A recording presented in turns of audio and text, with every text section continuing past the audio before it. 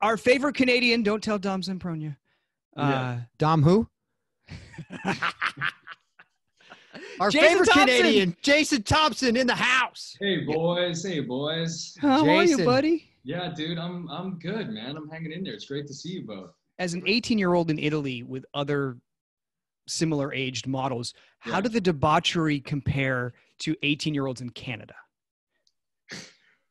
I'd say Canadians were probably worse. Yeah? Yeah, I mean, more drinking, a lot more drinking. I was still trying to get my feet wet a little bit. I didn't know what was going on. I was pretty naive at this point, Sure. It took me a couple of years to kind of get going, but I did get going.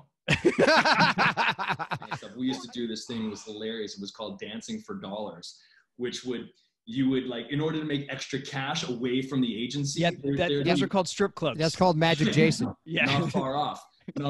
But they would like come and pick you up, you and a couple buddies. They would drive you out to a discotheque, and Discoteca. Yeah, exactly. They're kind of like outside of the city in Italy, and so you'd go there, and you would basically they would lie to basically everybody and say like, "Hey, Jason Thompson from Baywatch." That's amazing. And then you go there and you just be like, and then like you were kind of candy. They would then put a rope up, and you were like, kind of in a zoo where people would come by and like, meet you and say hi. And then they would like, if somebody was like cool or whatever, they'd let them in behind the velvet rope. And we were just their props, but they would pay us a couple $100 to like, we would go and, get groceries with. A little bit. But how long did you have that shoe? Do you still have that shoe? I still have the shoe. You have the shoe. I have the shoe. We sold our house 2 months ago, and I have it. And I was like, I'm keeping this shoe, man. This is amazing. So the shoe, when I was a janitor on night shift, so they gave me some really nice janitor shoes. Really nice. You had a really nice helmet at the time too. Yeah, so kind of like this one I have on now. Yeah. So the shoes were. I mean, I didn't even want to say they're janitor shoes. They're almost like really bad nursing shoes, or they're kind of like a really hard plastic. Yeah. Like, oh, they're just bad. So when we finished, Jason took one. Just one? He took one. He kept it in his room forever. And then Steve signed it. He's like, Robin loves me more. Steve Burton. I love it. It sat in my dressing room until I closed down that dressing room, but I still have it, man. It's in my storage now. So let's tell the other story real quick, because I know we've told it, but was it during night shift that I slept at your house? Yeah. Night shift. Yeah. It was one of those ones where it was like, we shot for 22 and a half hours or something like that. And where were you? You were down in Orange County. Yeah, Orange County. Yeah. Yeah, and night shift was basically, go home and sleep for 5-6 hours and come back, and we're going to do it again for another 18 hours. So it was, come and stay in my place, man. I just bought this house. I've got no furniture, and I got a room, and I think Steve's first question was, "You have air conditioning?" and I was like, yeah, the master bedroom, where I sleep has a wall unit. He's like, yeah, okay, well, I'm going to need to sleep in there. But I was like, yeah, okay, I'll sleep on the couch, dude. It's fine. It's all good. So we hung out on the couch for a little bit, and, ate a bag of chips and had a couple beers, and then it was time to go to sleep. And about an hour before that, we cranked that AC on. So he went in there, and you could have hung meat in that room. It was so cold. Steve goes to bed. He's got the blanket pulled up, and 7 hours later, I walk in there, and there was not a wrinkle in those sheets. He had just laid there like a mummy, passed out. The room was so cold, dude. Dude, it was like I got shivers going in there to wake you up that morning. Dude, listen, I like the cold, but that was freaking freezing. And you slept like a baby. I slept. It's probably one of the best night sleeps I've ever had, by the way. Oh, it's so good. And then back to work, man. That's the way it was. Yeah. That's amazing. So you started, you started in 2005. And, I mean, I don't know what happened with you and Kimberly, but something happened, right? I mean, there was, I don't want to use the word lightly, but there was a magic and a chemistry there and a relationship that you guys formed that was special. Yeah. That was 100%. Special. You know, sure. And did you just become better friends, obviously, as you started working together, and the trust? Because it's not always like that. I mean, with actresses or actors, there's a certain amount of trust there. There's a certain amount of vulnerability there, which you guys had so much, and you brought so much to your scenes. I mean, what was that just like in the beginning, just starting to work with her and getting to know her? Because obviously we had her on the podcast, and I've obviously known her forever, but for you guys had something special. Yeah. I mean, well, first of all, a lot of that, especially in the beginning, was Kimberly. I was learning from one of the best, from somebody that had been doing it for a very, very long time. And she's a very accomplished actress in her own way. And she's very natural. She's very real. And so I was lucky enough to be with her in so much of the beginnings of General Hospital. And we were, given some really great story there. And there's a certain amount of nerves and a certain amount of fear that I had just getting the lay of the land. As we all know, it's a crazy way, the way that we shoot and everything. But also saying that, this character that I was so fortunate to bring life to, he was a confident guy. You know what I mean? So yeah. I was able to kind of hide a little bit in there, and that kind of, powerful kind of chest up. I'm going to do whatever kind of I feel like I got to do. Of course, that character had amazing vulnerability, which was probably felt a little more comfortable in my world. Yeah. So that character, and with Kimberly, who she is, and she's tough, and she knows what she's doing, and she's straightforward, and look at what she's done now. She's always had her vision kind of skewed to that kind of directing world and storytelling. And so I look at it very fortunate to be able to work with her from the beginning, and then had the trust of the producers and the writers, and we were given really great story. And when you got great story, anything's possible. And I just kind of tried to keep learning, watching you, Steve, and watching Mo, and watching Tony and Jane, and Laura. I was surrounded by some really great people, and I was trusted in my own way to kind of be able to run with it. At the same time, I had like the toughest, sometimes itchy security blanket that Kimberly was, but she made me so much better. Yeah, dude, you're something special, man. I mean, you're an amazing actor. To watch you start from really, I don't want to say nothing, but with not a lot of experience, and then turn into the actor you are today is phenomenal. Well, thanks, buddy. Seriously, it is. It's amazing to see what you've become. And I think going over to Y&R, you were kind of able to stretch your wings a little more than you were as Patrick Drake. Yeah, I mean, some of that is in the character, and some of that Sure. is just my own personal feelings at the time about needing to do that.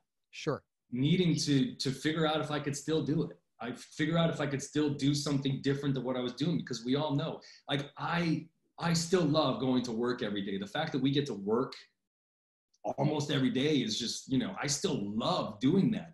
At the same time, doing that for 10 years at General Hospital, as amazing as the opportunity was, I needed to figure out if I could, change it up. If I could trust myself to push myself to a level to do something that scared me a little bit.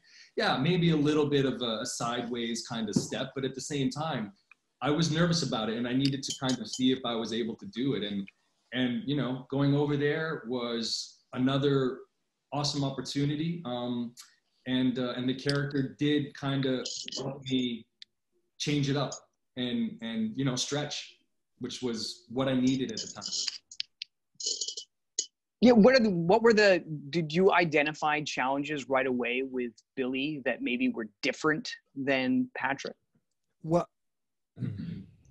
yeah, quite a bit. Yeah, and not just in terms of like character, but in terms of like finding it in yourself, or like, what did you learn about your, I don't know, we call it your process, or your approach, that you're like, ooh, I have to either find this tool in me or build this tool because I didn't need it there and I need it here. Yeah, for sure. So I was actually, again, Kimberly was one of them that kind of pushed me to get back into acting class. This was about 2.5 years before I left General Hospital. I went back to class. I was going to class every Wednesday from like 6 to like 1 o'clock in the morning with an amazing teacher, Sharon Chatton, down in Venice. And that got back into building the craft, because that was the one thing that I never really did in the beginning. It was a little bit more of, going on commercial auditions and going in, that kind of thing. And then I had some acting class for a while, but it was more on camera. So when I got back into class again, it was more figuring out how to build from the inside out, how to build that character, how to know you right. All that kind of much more method kind of way. And that really changed my way of working, my way of life in a way. I downloaded things differently. I took different notes. I learned how to equate my real life experiences and bring those to my work. And that, I guess, doing the work and being able to go to class and being able to do that at General Hospital at the same time and continue to work, it really helped me to take a breath and start new with Billy character. Now, saying that character has been around for a long time. There's 3-4 other characters that guys have already played that role. So that history was somewhat already there. Right. I had to figure out what that history was inside me. Like, I had to try and equate what he had went through and make it personal for me, stories that I will never really be able to replay, but they're part of who this guy is. So I had to find out what it meant in my own world, my own life, my own internal whatever. So yeah, that was the challenge for sure. GH, Patrick, I was the first one to ever say the words, and nobody else had said them before, and nobody said them since. Totally different. Yeah, it is totally different. It's a huge stepping into a legacy character, right? Billy Miller won Emmys for it. Yeah, really created that character, and then there was a few people after him, and then you. Yeah. And so it's never easy to walk into somebody else's character and take over.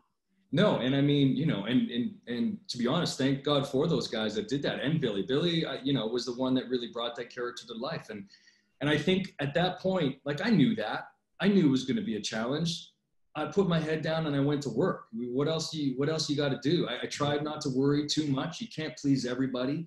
And I tried to just kind of bring a certain sense of my own personal vulnerability to the guy. He's a pretty, he toes that line, that character, which keeps it really fun. At the same time, there's some broken pieces inside him that he's always trying to mend that, as soon as he thinks he's got it figured out, they end up kind of breaking in his hands a little bit and pieces are everywhere. And I love that. I've never been really one personally to say, my character doesn't really do that. I find the challenge in trying to figure out, well, why would he do this?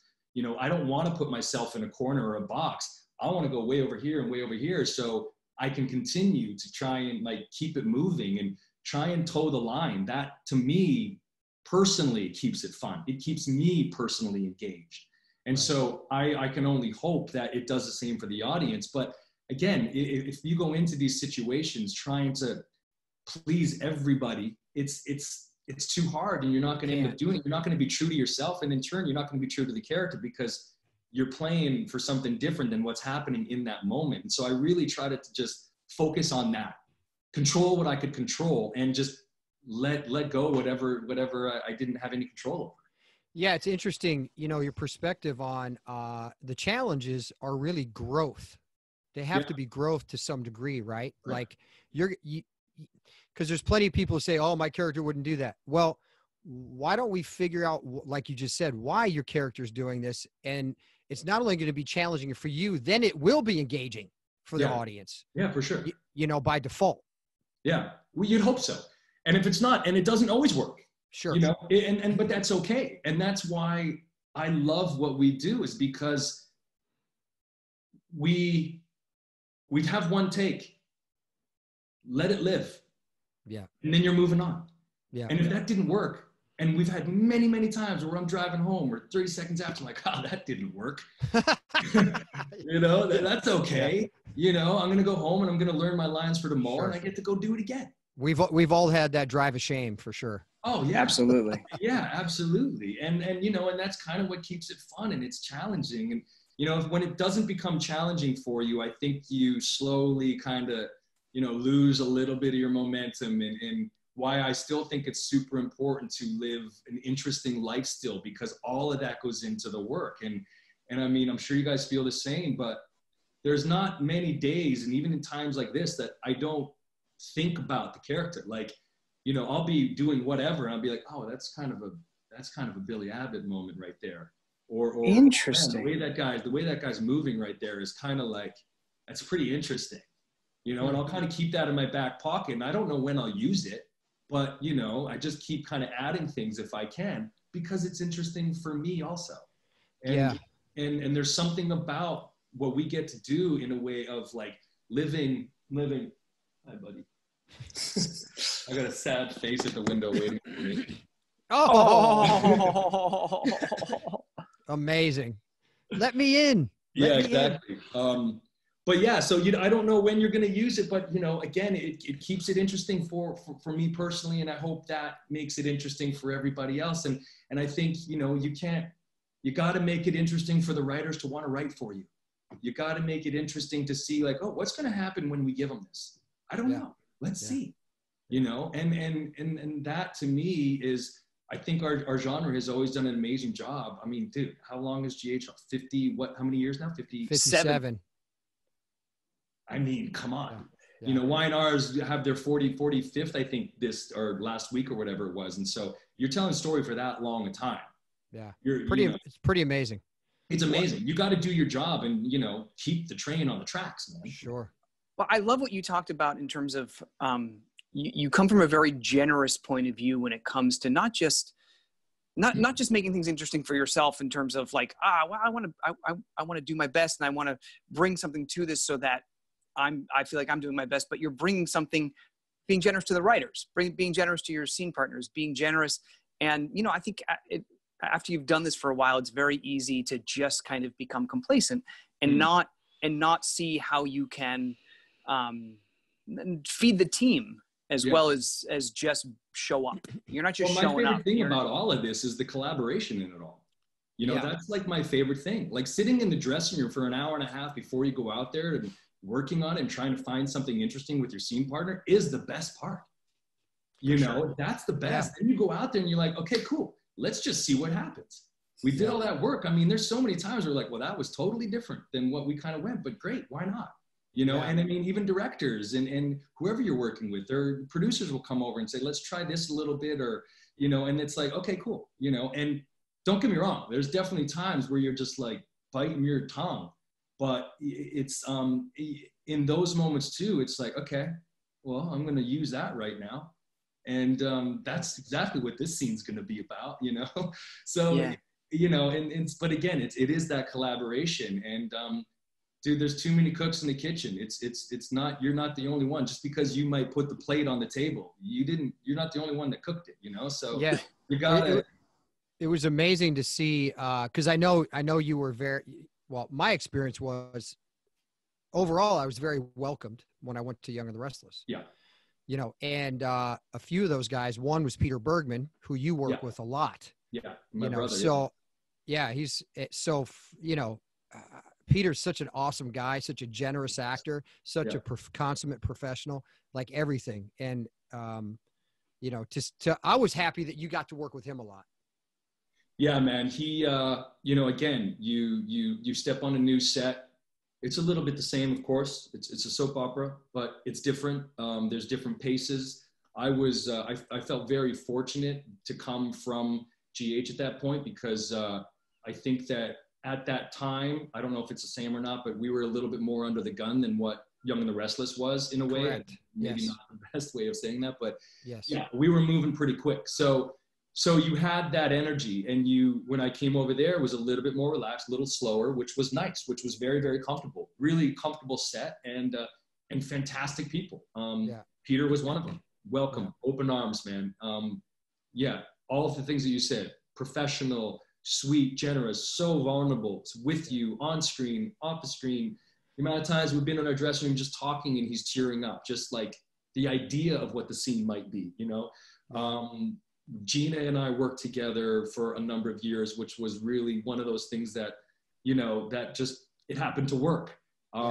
Jill was like, yeah, we'll try it. Jill Fairphelps at the time, and I think it was Chuck at the time was writing, and it was like, yeah, let's see what happens. And again, of course, you know, Amelia, that Billy and Victoria have been around the bend a number of times, and you know, she's got a new guy coming in, and she was very open and welcoming to me and helped me out in so many ways. And I was working with Daniel Goddard a lot in the beginning there for a while, and he, you know, he brings a lot of energy to the set for sure, but the guy knows his story and he's vocal about it, and he wants to make it work. And you need those people. And then you take all that in, and then you bring it narrow. Yeah. And now you're sitting at home and you've got these not blank pages, but these pages in front of you.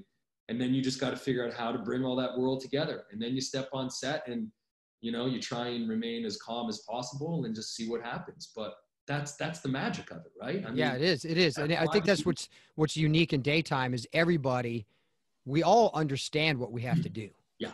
You know what I mean? So no matter what show you go to, yeah, there's going to be the same, hey, let's go. You know, you're on the team. You're either going to be on the team or you're not going to be on the team. Let's roll, you know, and you don't really have much choice. No. And it's just, you know, I think it's just the realization that it's just so much bigger than you is one that you got to learn pretty early. Yeah. Because not knowing that you can have a pretty big ego, and that ego can, you know, might get you through a couple situations. There might be times where you got to kind of use it, but majority of the time that's really not the way to attack this world. And yes, you know, so those people don't last long. No, you know, you think you're tough for a couple minutes, and then it's like, wait, what happened? How come I'm not working anymore? It's like, well, man, you know. How long did it feel after taking over Billy? Did you feel comfortable in him in terms of like, all right, I'm not, and maybe it was immediate, but like with recasts, I can always imagine myself looking outward in for a while, going, am I doing Billy right versus is this me? Do you know what I'm saying? And yeah, no, for sure. I do. And I still am not 100% comfortable in that at all. I still probably, you know, and Peter's probably one to, because Peter was like, well, and this is another thing. Peter was a recast. Amelia was a recast. Gina was a recast. Who else? I mean, there's a handful of them over time. And, you know, Peter and I talked about it a couple times because, you know, you have those moments of, I don't want to say weakness, but those moments where you're like, oh man, am I okay? Do they like me? Do they not? Am I being okay? Am I going to lose my job? Are they going to bring somebody else in? Like, you know, those moments still creep up every once in a while. Every time I'm thinking about it, I'm just like, whew, okay. But all that does for me is I usually come home and I talk to my wife about it. And then she's like, all right, well, what do we got to do? Well, I just got to get back to work. That's it, buddy. Head back down, and I got to just make sure that I try not to give them any options. I just got to do the work.